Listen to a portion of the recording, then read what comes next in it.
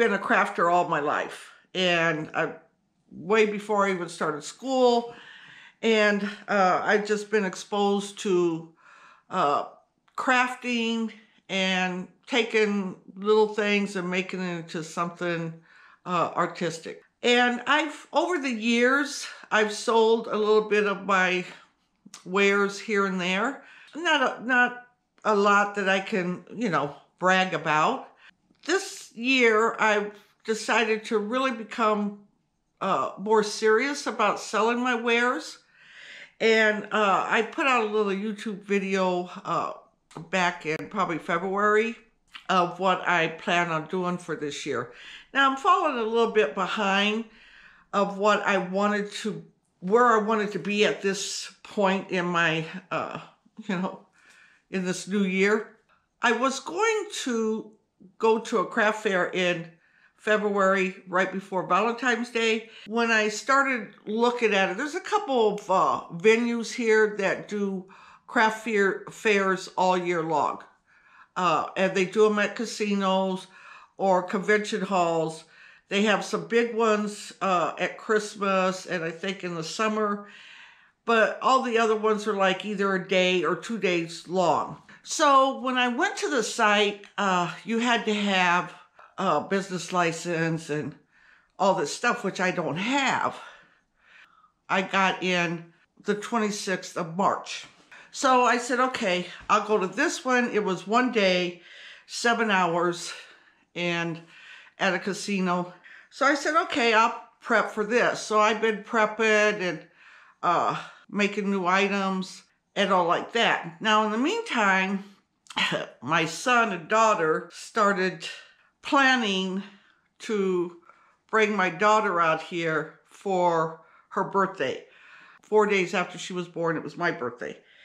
So that was really nice surprise. They kind of kept it as a surprise for a while, and then finally it came out that she was coming. So I was excited, and she was here for probably a little over 2 weeks. While she was here, I have to say I added a lot of laugh lines to this old face of mine.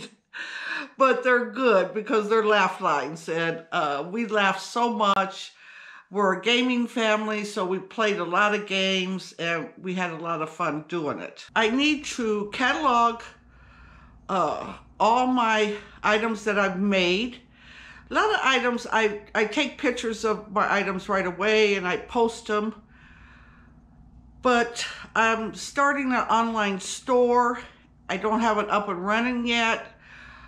So I need to, I've got probably 2 buckets of crafts that I need to photograph, document, catalog it, and then upload it and put it on my website. Once I get all my stuff on my web page, I can open it, start it going, and get it running. Hopefully, it'll be a success. I decided to go a different route with my crafting. For years I was doing jewelry, making a lot of jewelry. I made a lot for myself. I'll probably never ever wear all the jewelry I made for myself.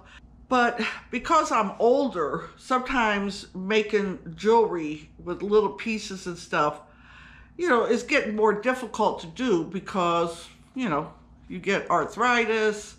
I got fat fingers anyway, so anytime I start doing things and upload it to my online store, then I can start working on my other projects that I have.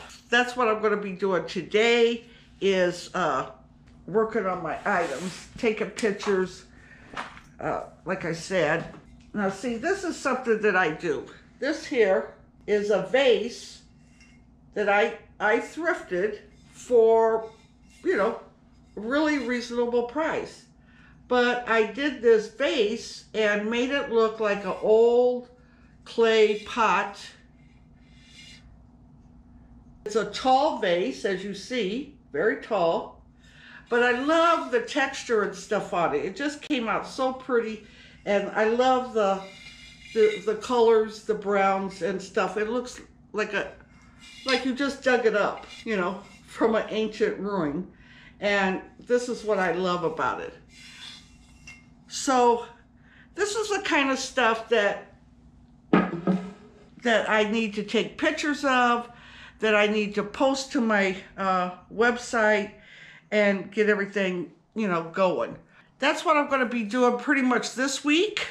I don't know if my sister may come over today. We were going to watch 90 Plus or 90 for Brady. So she may come over later. We'll watch that, have an afternoon movie. But for now, I'm just going to start taking pictures of my items. I'll let you know what I'm going to do after that. Okay.